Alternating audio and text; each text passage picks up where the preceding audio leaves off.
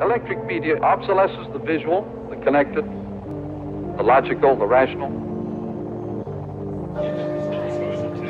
Excuse this interruption, students and teachers. This is a reminder from the maintenance staff that locking bicycles against the front railing is... What the child encounters in the present school is a carefully bureaucratized arrangement of seats, class schedules, and subject matters, all separated from one another. They are subjected to a curriculum of classified information, which they are expected to record, memorize, regurgitate in classified patterns.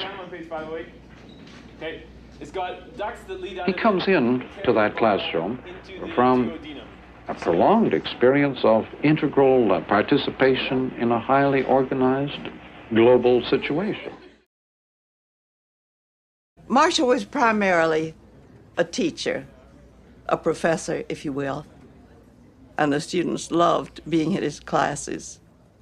Everyone in this room is in costume, except me. I have on a dress. No, jeans are a costume. They're a tribal costume, and they are an expression of a strong corporate grievance against the establishment. Why do you think you wear a hick costume in an affluent business world? Because we get comfortable. No, you're a bunch of affluent suburban kids, and you're not hicks, but you dress like hicks. Why? He was the only person I think I'd ever known up to that time who could in one sentence talk about the Hollywood Westerns, Plato, and then Elvis Presley. And he would connect it. McLuhan drove a lot of his students nuts because they were going to be tested on their knowledge of Blake and Wordsworth. They're not going to be tested on their knowledge of Batman and Pepsi Cola ads. And yet this is what McLuhan talked about in his class. Many people describe their key encounter with McLuhan almost as a form of conversion experience. It is a mystical kind of experience where one moment you see the world one way, the next moment you see it very differently. McLuhan made it very clear that the young were among the best investigators of media environments precisely because, as he put it, they didn't suffer from a hardening of the categories. My first teaching job was at the University of Wisconsin in Madison. When I got up to face freshman classes there, I realized I was in a strange country and that I had to learn a good deal about it from the very ground up.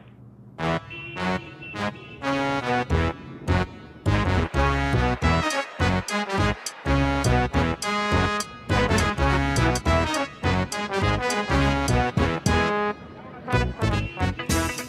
think at a certain point in his life he realized that he was a bit of a dweeb when it came to relating to North American young people.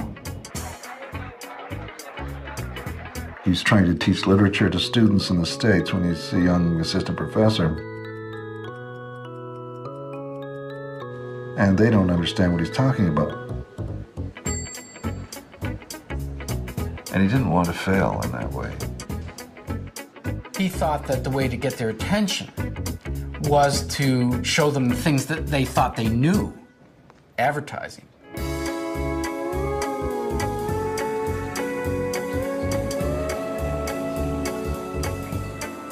And show them that they didn't know it, that they didn't pay attention to it. And if they did pay attention to it, they'd realize that their brains were being massaged. And they were oblivious to this environment, even at the same time as they were sort of robotically conditioned by the environment.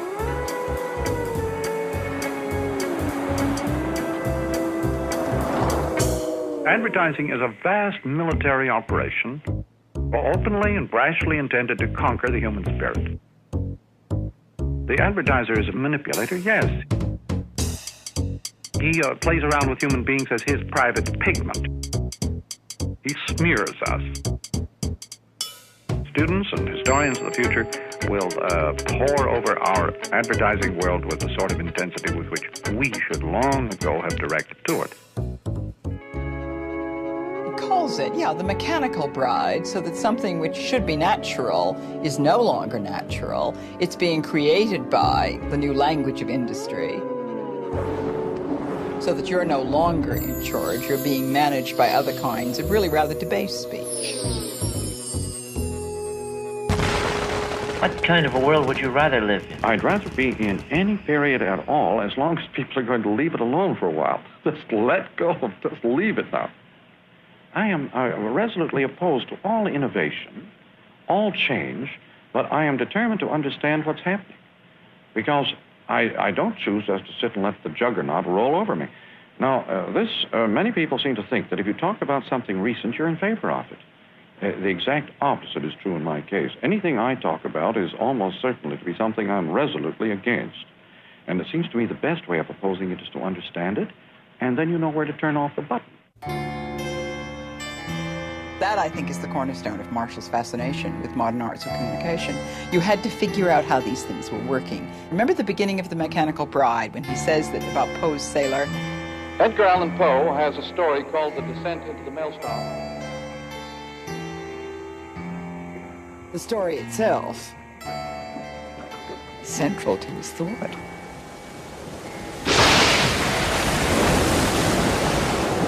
What McLuhan saw in the Poe story is that it was a place where you were always moving, because that's what the environment does. You're always in a process. And since you're being massaged and you don't even know how you're being massaged, you can't step back, but by being with it, you would realize its structure or its pattern.